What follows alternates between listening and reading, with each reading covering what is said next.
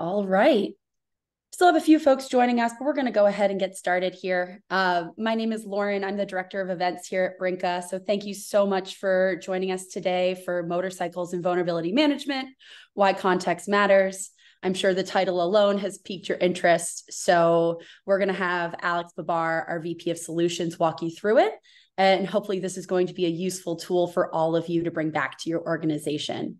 As a couple of reminders, please participate. We have a couple of fun things throughout the presentation that will have you participate in the chat with.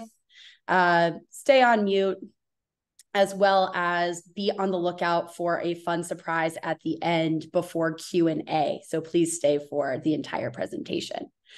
Other than that, thank you all again for joining us. I'm going to go ahead and turn it over to Alex to get started.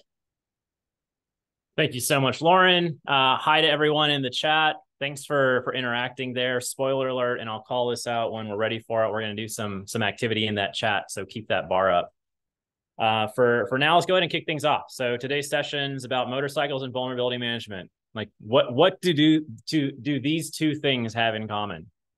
And if your first guess was that the motorcycle rider pictured here was actually a vulnerability management person, that's incorrect. Good try. The correct answer is actually right here in the slide on the bottom left. It's context matters when evaluating the risk level of both activities. Vulnerabilities, how risky are those? Riding a motorcycle, how risky is that? So let's go ahead and get started. One thing I want to say before that, though, is to kind of set the stage for today. I hope you really have two clean takeaways. This isn't an analogy just to have fun with it, just to make it entertaining, though I hope it does make it fun and entertaining for all of you, especially those that are up early in the morning on the West Coast joining us. It's also because communicating risk to non-security folks is becoming just more and more important these days. So I was in a conversation with a CISO a couple weeks ago. So this is pretty soon after all the SolarWinds news, around the SEC trying to make a case, against the CISO at SolarWinds.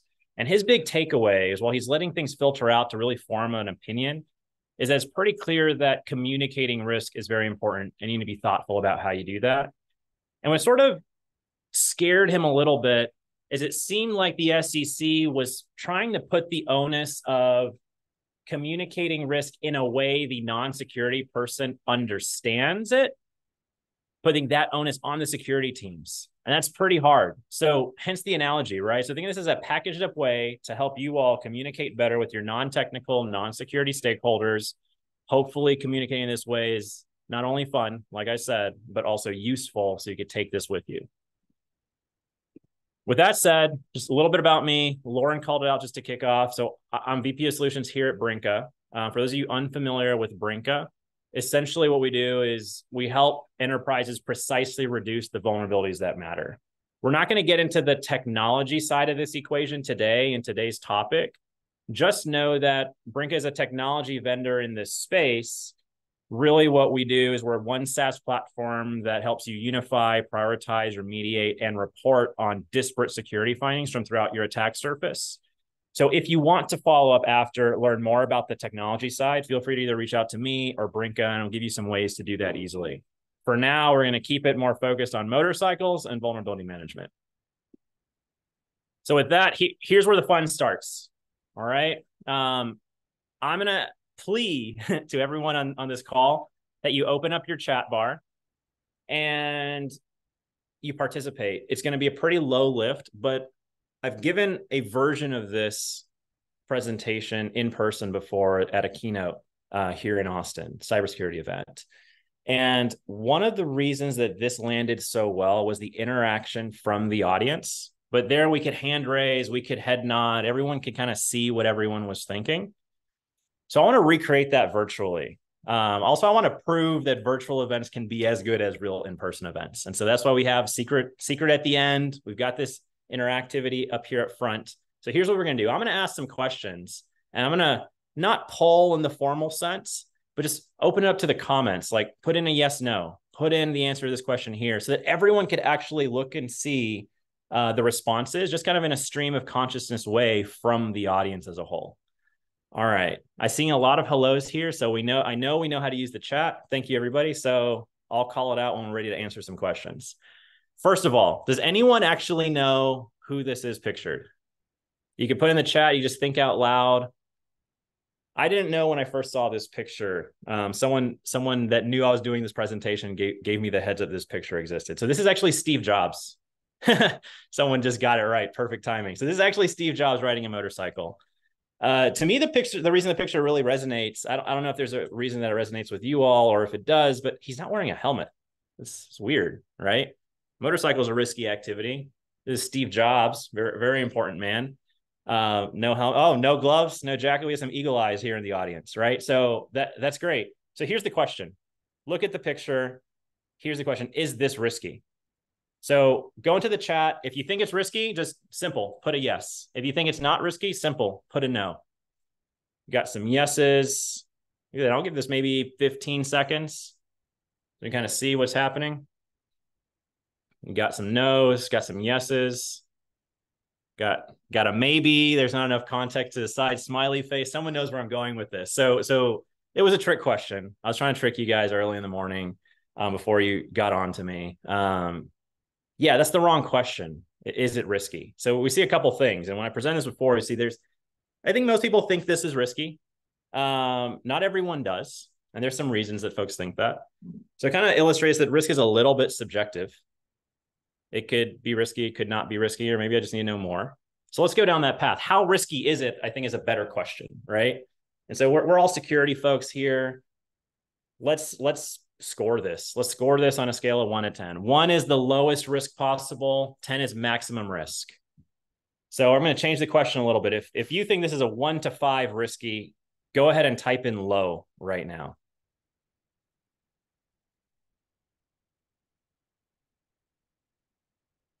I got some yeses. I'm going to count those as lows. Okay, we got some lows. All right. And feel free to keep going if you're on the low, but you haven't gotten in there. If you think this is a 5 to 8, go ahead, type in medium. Or just throw in your number if you want to. You can see where I'm going with this. If you think this is an 8 to 9, go ahead and type in high. And you think this is a 9 to 10, go ahead and type in critical.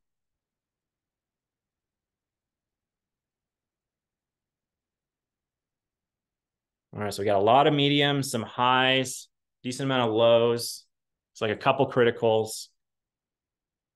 And we kind of revalidated something I just said, right? From the yes or no. It's a spectrum and it's subjective. There's no just like objectively right answer to this question. How risky is it? So where do we end up? I'm going to just summarize like my eyeballing of the answers. And let's call this a medium high risk. Are we done? So I'd say we're not done. Context matters. Let's talk about some specific context. So if we have a base risk score now of medium high, I'm going to ask some questions here. You could participate or not. That's the participation interactive portion of the webinar. So thank you so much for participating on that. But how fast is he going? I mean, if he's going 10 miles an hour or 50 miles an hour or 100 miles an hour, wouldn't that change how you felt about how risky this was? Wouldn't that impact your score? I think so. Now, what about the condition of the bike? Let's say he has a bike guy. Of course, Steve Jobs, right? So he has a bike guy.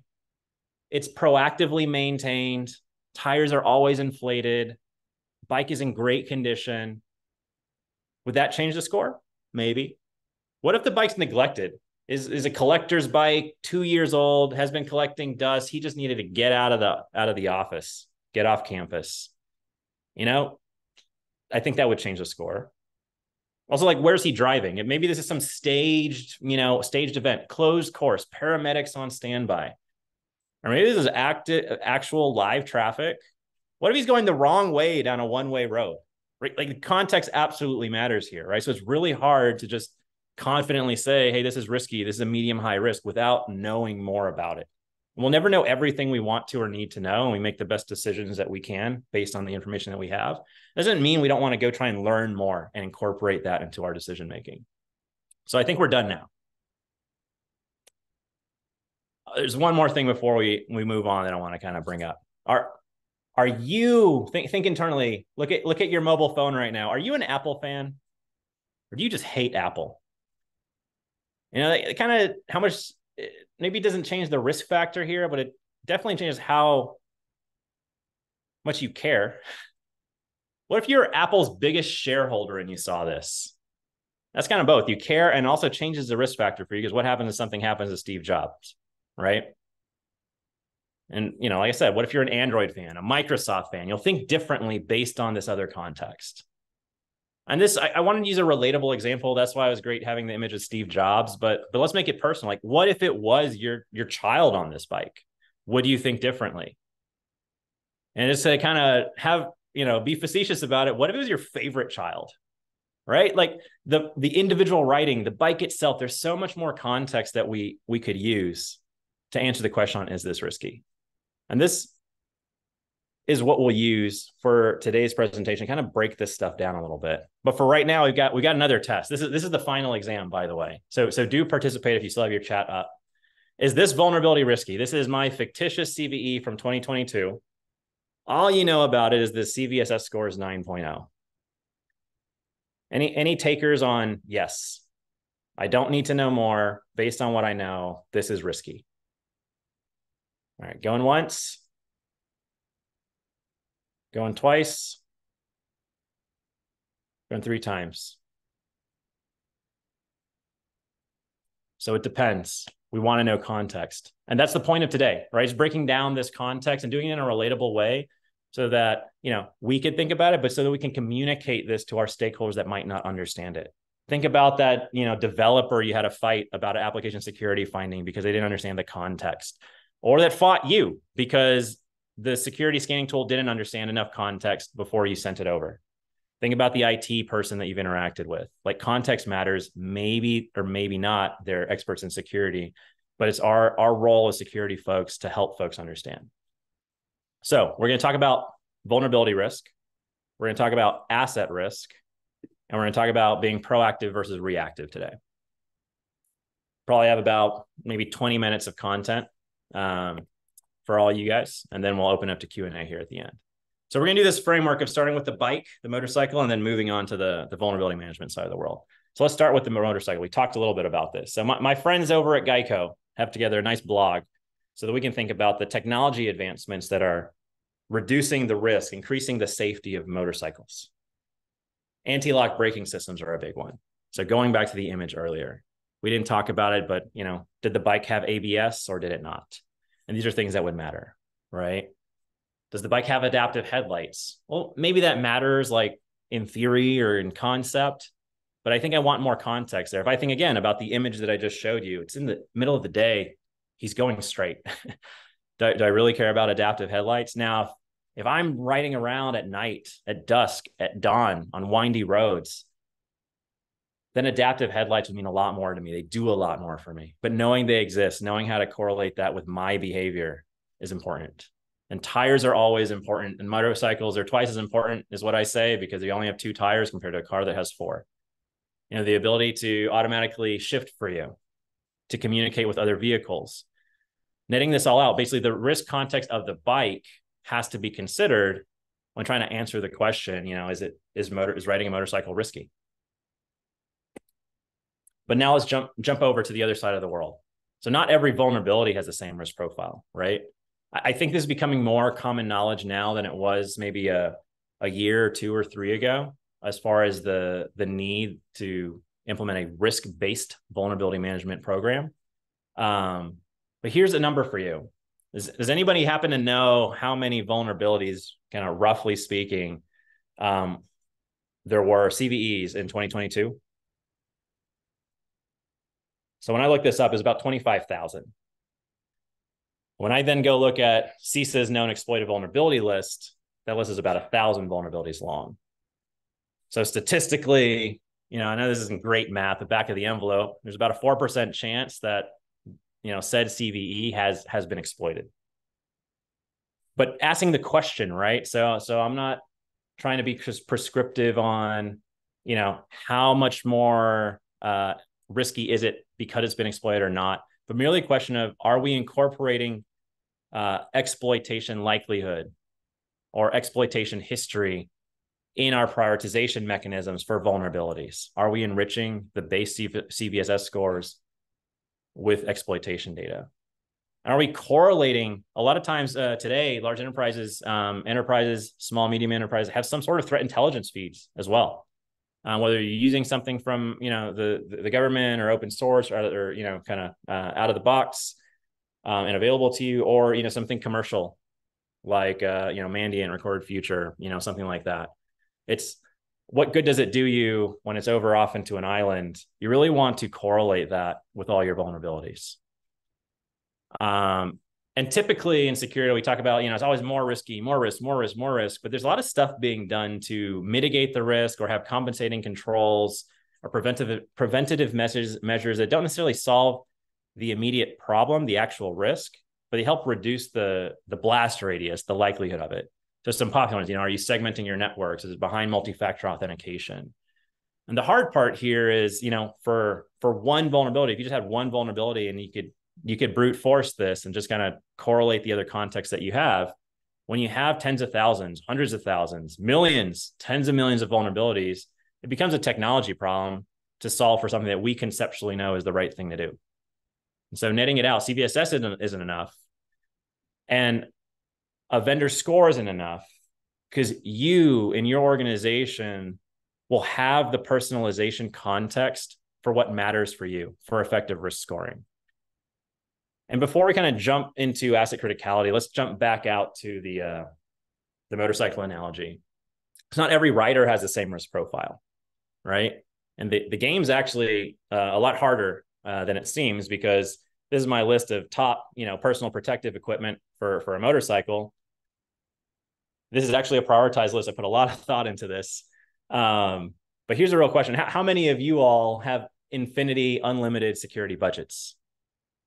And how many of your executive team board know enough about security to just give you more budget because they understand why having protective equipment, so to speak, matters? So really, it's, if I could only afford 3, what would I give up? And this is actually my list. Like I said, I put a lot of thought into it. I don't think there's a right or wrong here. You could never convince me to give up the helmet. It's like the number one thing on my list every time. But then you can see there's some redundancies, right? So if I say, okay, let me go on the other side of that. Like, do I need a jacket? Well, yes, I definitely want a jacket. Don't get me wrong. But I think if I have a back and spine protector and a chest protector and a helmet, I wouldn't say I feel good about it, but I feel better about the fact that I don't have the jacket, right? If I have knee guards and boots, I feel better about the fact that I don't have the protective pants on. So I just want coverage, however I can get it. And what we're seeing is more and more cybersecurity programs are getting mature enough to adopt these different forms of protection, but making sense of, now that I have this all, where is the risk, is getting to be a harder problem. And the risk context of the rider really needs to be considered. So let's take a step back even from the equipment. If it was me riding a motorcycle versus Steve Jobs riding a motorcycle, let's use the example earlier. Like, who do you care more about? Who matters more? I mean, even me, probably, I'm the only one, me, my close friends and my family, that care that it's me that's riding the motorcycle unprotected. Everyone else, Steve Jobs will impact their lives more. And so let's bring this back to the vulnerability management side. So not every asset has the same risk profile, right? And there's different factors. At Brinqa, we call them risk factors to consider regarding those systems that, the vulnerabilities reside on. Some of the highest level, is that server, is that system, is it part of your flagship product line, the money maker for your business, or is it part of some skunkworks project? Now, let's not even get into the weeds of how everything's interconnected now. Is actually a really complicated problem, but just at the highest level, does your executive team know the level of risk tied to its biggest revenue generating product? That is one way to get more security investment or more attention on security. Tie it to how folks are making their money. Alternatively, and everyone knows this, so preach to the choir, is it subjective to compliance requirements that there will be a financial or otherwise negative impact to your organization, preventing business? So, is the server subject to HIPAA or PCI compliance or some other regulation? What kind of data does it store and process? Is it personally identifiable information? Is it internet facing, or is this on a local machine? Like, all this matters. And again, it matters because there's not enough resources to go around to do everything that you need to do on everything that you need to do it for. And without the context, you really never know your real risk. It's kind of like guessing a little bit.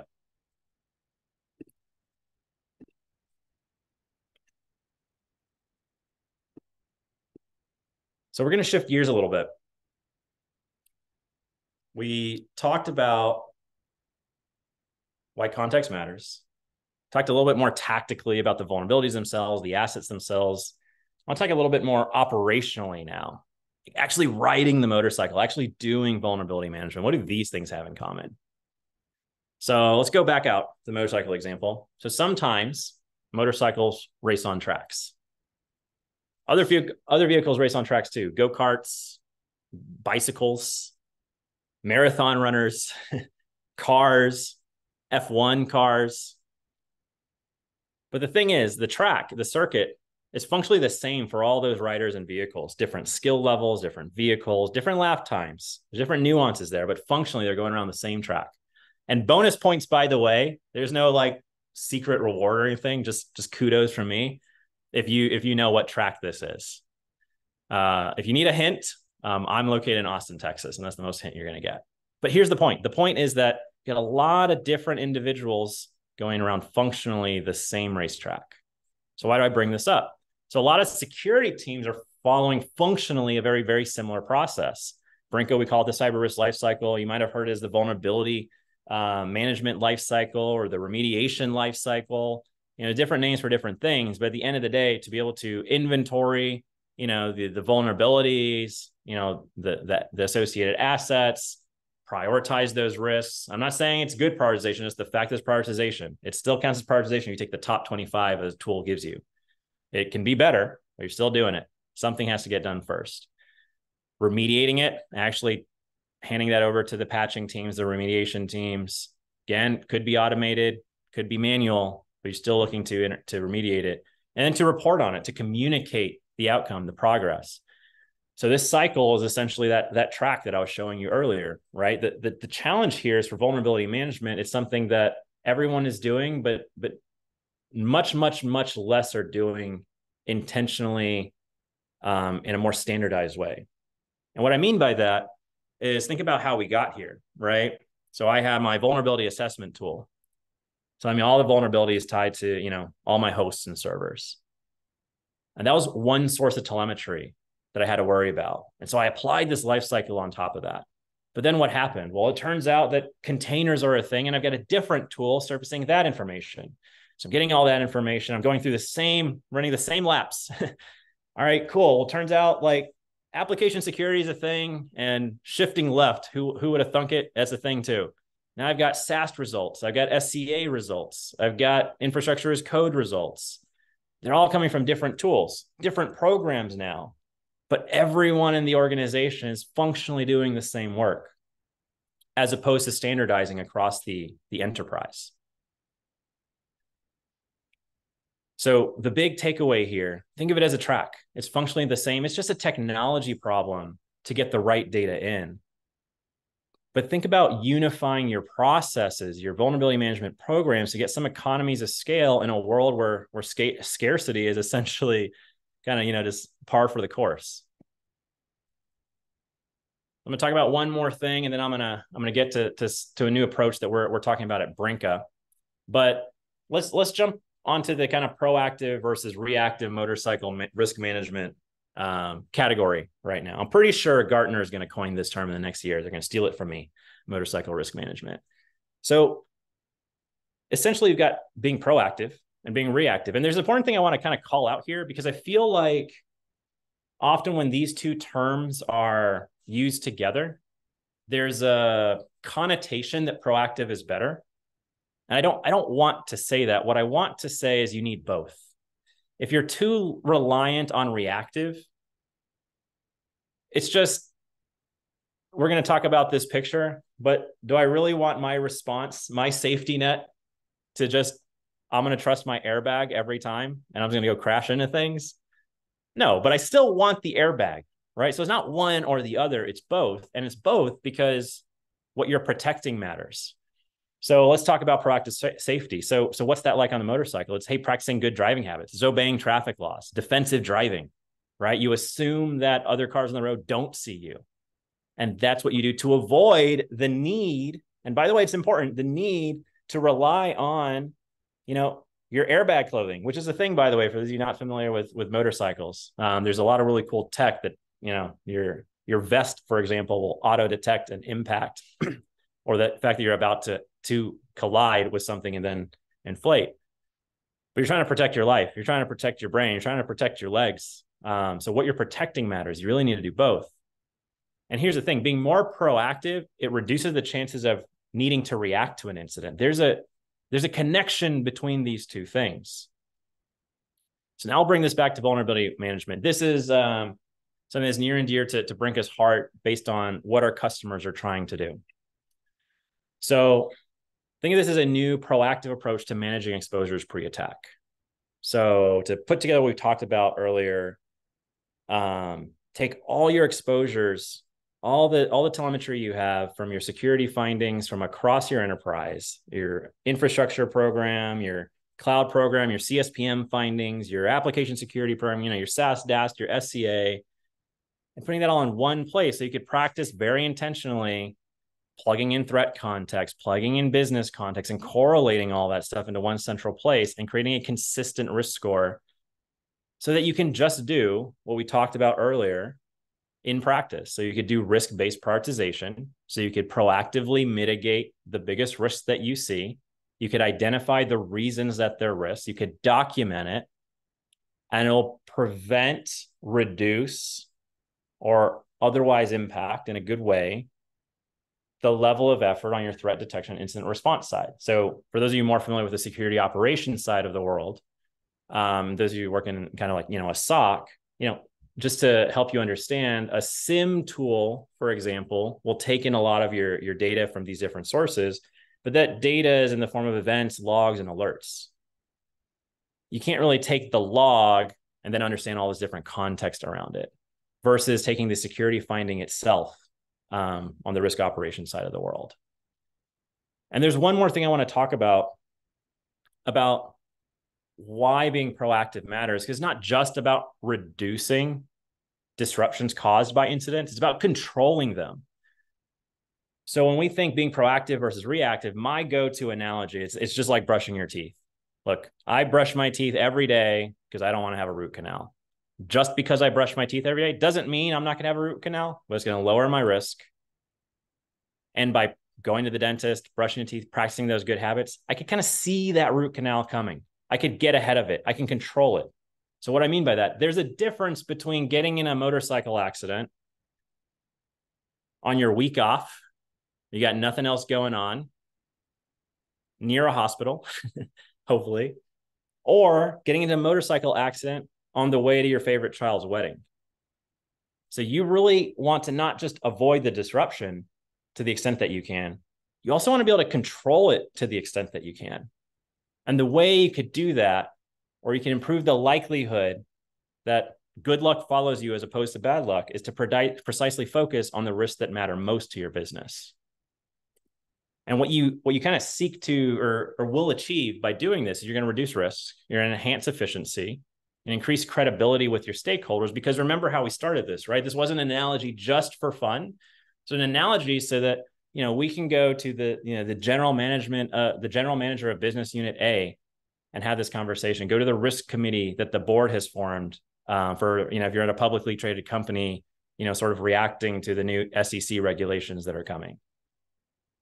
It's how do you as a security team, as security leaders, communicate to your non-security stakeholders to justify being more proactive when they don't understand, for the most part, what in the world CVE 2022-99999 is. They don't know that's fictitious, right?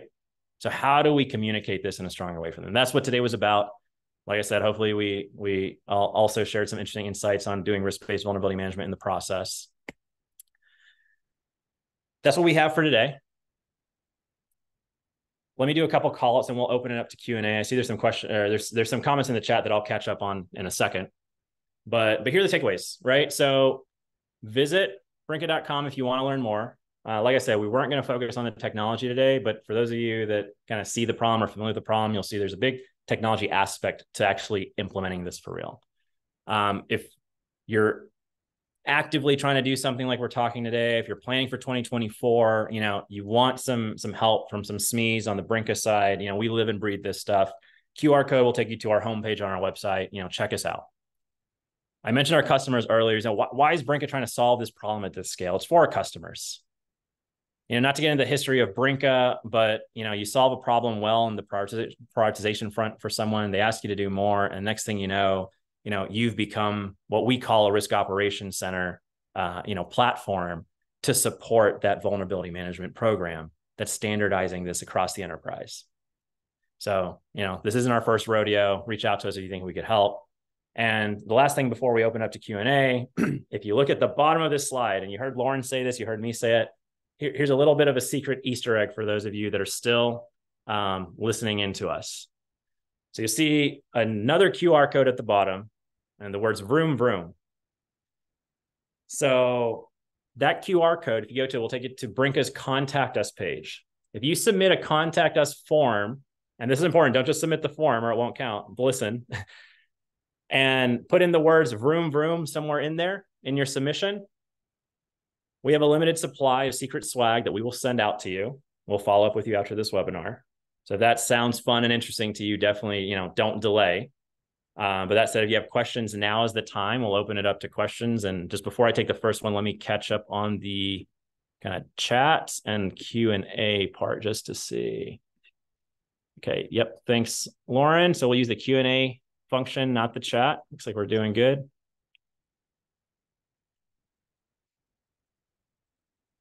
All right, I think I actually, jokes aside, I need a little bit more context to answer this one. So how do you see risk and impact scaling against each other? It's from Anonymous. If this was your question, could you actually jump in and provide a little bit more explanation for me? In the meantime, I'll kind of answer what I think it might be asking. I'd say it this way.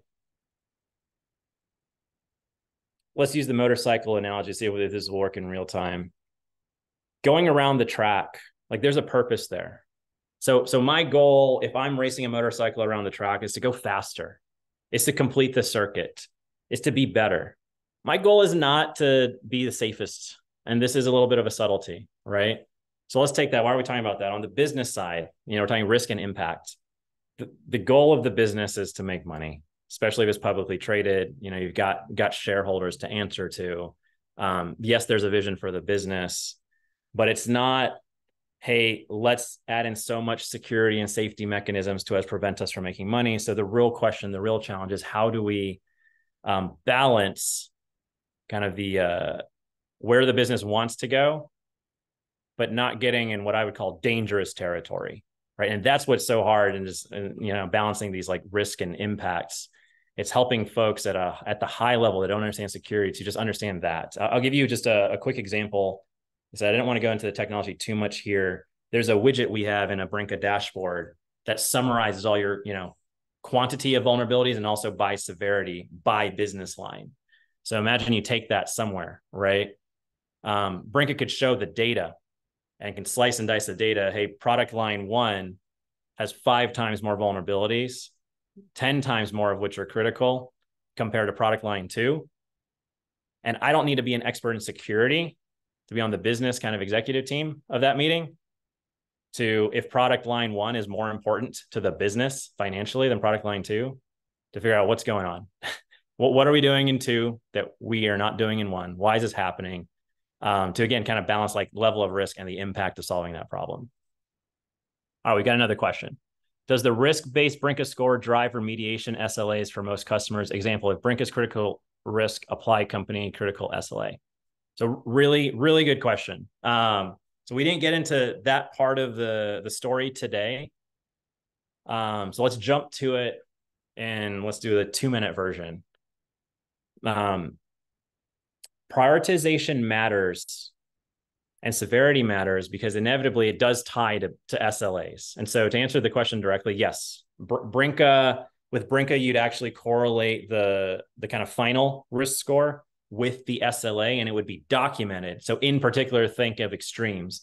I have a medium severity finding from, let's say, a CVSS scoring point of view. but I've turned into a critical. Why does that matter? Why does that raise flags? Why does that cause problems? It's because now I went and sent that to IT or dev to remediate, and they might think I'm sandbagging. Hey, it's a medium. Why do I need to get this done in 1 week? Because that's my critical SLA. That's why this matters. And that's why being transparent about it matters. And that's why documenting this stuff at scale is difficult. I'd say like usually what happens from like, why does someone buy Brinqa? Well, there's some red teaming exercise. There's an audit that exposes the fact, and there's a lot of research on this now too, that medium and high severities are the ones that are actually being exploited. So if you burn all your resources, all your kind of political capital, all the trust you have with your remediation teams, on all these so-called criticals, it turns out if you contextualize them further, they weren't critical. So that's one way to reduce a big, massive backlog, by the way, just make it more accurate. But then you still need a whole backlog's worth of these mediums and highs that are actually now reprioritized into critical. So it's like, don't delay. But the SLA is such a big part. And I'm going to actually extend beyond the question here. It's not just the SLA, it's not just the remediation, it's being able to report on that progress, right? So it inevitably turns into a report. How are we doing according to those SLAs? So in Brinqa, I know one of our kind of large enterprise customers, the dashboard that they like, and this is going to be personal for you, but they use in Brinqa is they want to know, what are my critical vulnerabilities that are out of SLA? He's already done the work to contextualize and trust his criticals, and he's already done the work of mapping these to SLAs and tracking them. So he wants a report. So when he wakes up every day, that's the biggest known actionable risk that he sees across infrastructure, application, and cloud security. All right, we've got one more question. Let's see what it says. Oftentimes when a high priority risk is identified, multiple teams need to be involved for mitigation in a distributed environment. How do you understand who owns what and what SLAs they could stand behind? All right, so this is definitely we need to follow up because details are going to matter here. So I'll give you the kind of broad strokes answer. How do I say this? Chances are you're not starting from scratch as far as identifying owners. The chances are there's a lot of room for improvement. So I'll explain this. I think it'll help for the concept of how Brinqa kind of helps solve this problem. Is think you've got your CMDB, you've got your asset criticality list, you've got your asset ownership list. These are other sources of data that are siloed typically from the tool used to actually detect the vulnerability. So from a Brinqa perspective, think of Brinqa as a graph database that's pulling in and built to pull in this data from different sources. So your vulnerability assessment findings and your business context data, and then stitch this stuff together so you can keep track of it. So what's going to happen over time is some of it's going to be actionable. Some of it's just going to expose gaps of information and bad information. And this is where the world's really tricky right now as far as who owns that problem, the CMDB. I hear from a lot of security folks, vulnerability management teams in particular, they don't want to own it. But that doesn't mean that they don't want to collaborate with it. And the interesting thing about having all these detection tools in place is they're essentially exposing not just forget the owners for a second, just assets that exist. How do you know it exists? So it's not on any list. It's not in any CMDB. It's not accounted for anywhere. But I know because I'm on the security side that there's an asset there because there's a vulnerability that was detected on said asset. So I think collaborating and building the relationship and the kind of bridge between, in this case, like I say, most common I see is like IT and security in this case. And obviously like roles and responsibilities will change based on where you are. All right, so unless there's any other questions, I'll give it 5 seconds to pop into the Q&A. I think that probably covers it for today. Really appreciate the participation this morning. I hope you enjoyed this session, and part of that I hope is because of me, but I hope a lot of it is also because you all participated. You got to see you're not alone in this, right? Like other folks like yourselves are thinking similar ways, and how subjective this really is and how challenging this is. All right, going once, going twice. All right, sold. Lauren, why don't you close us out? Awesome. Thank you, Alex. To echo that, we hope you all had a really great time. Thank you so much for joining us this morning. We'll give you a couple of minutes back to enjoy the rest of your day. Please feel free. Again, those QR codes are still up. You still have a little bit of time. Otherwise, thank you all. That is all we've got for you today. We will talk to you soon. Thank you again. Thanks, everyone.